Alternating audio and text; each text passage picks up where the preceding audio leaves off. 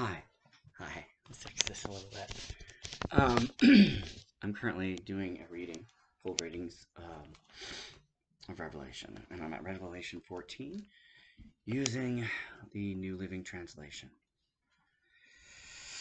Long so. Fine. The Lamb and the 144,000. Then I saw the Lamb standing on Mount Zion, and with him were 144,000 who had his name and his Father's name written on their foreheads. And I heard a sound from heaven like the roar of mighty ocean waves or the rolling of loud thunder.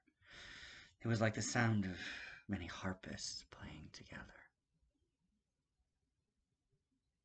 This great choir sang a wonderful new song in front of the throne of God and before the 4 living beings and the 24 elders. No one could learn this song except the 144,000 who had been redeemed from the earth.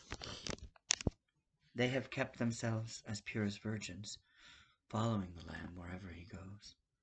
They've been purchased from among the people on the earth as a special offering to God and to the Lamb. They have told no lies. They are without blame. The 3 angels proclaim judgment and blessing. And I saw another angel flying through the sky, carrying the eternal good news to proclaim to the people who belong to this world, to every nation, tribe, language, and people. Fear God, he shouted. Give glory to him, for the time has come when he will sit as judge. Worship him who made the heavens, the earth, the sea, and all the springs of water.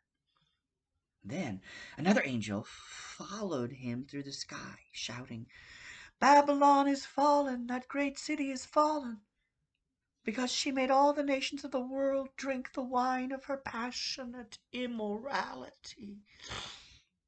Then a third angel followed them, shouting, Anyone who worships the beast and his statue, or who accepts his mark on the forehead or on the hand, must drink the wine of God's anger.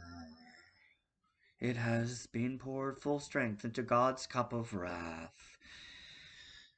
And they will be tormented with fire and burning sulfur in the presence of the holy angels and the Lamb. The smoke of their torment will rise forever and ever, and they will have no relief day or night, for they have worshipped the beast and his statue and have accepted the mark of his name.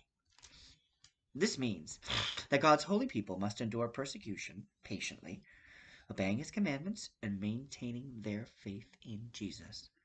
And I heard a voice from heaven saying, Write this down. Blessed are those who die in the Lord from now on. Yes, says the Spirit, they are blessed indeed, for they will rest from their hard work, for their good deeds will follow them. The harvest of the earth. And then I saw a white cloud, and seated on the cloud was someone like the Son of Man. He had a gold crown on his head and a sharp sickle in his hand. Then another angel came from the temple and shouted to the one sitting on the cloud, Swing the sickle, for the time of harvest has come. The crop on earth is ripe. So the one sitting on the cloud swung the sickle over the earth, and the whole earth was harvested. After that, another angel came from the temple in heaven, and he also had a sharp sickle. Then another angel, who had the power to destroy with fire, came from the altar. He shouted to the angel with the sharp sickle, Swing your sickle now to gather the clusters of grapes from the vines of the earth, for they are ripe for judgment. So the angel swung his sickle over the earth and loaded the grapes into the great winepress of God's wrath. The grapes were trampled in the winepress outside the city, and blood flowed from the winepress in a stream about 180 miles long and as high as a horse's bridle. And that is Revelation 14. So we're going to stop there. That's not too bad. Only almost 5 minutes. I'm not going on. Wait. Yep, that's right. 15 is next. That's perfect. We're stopping now.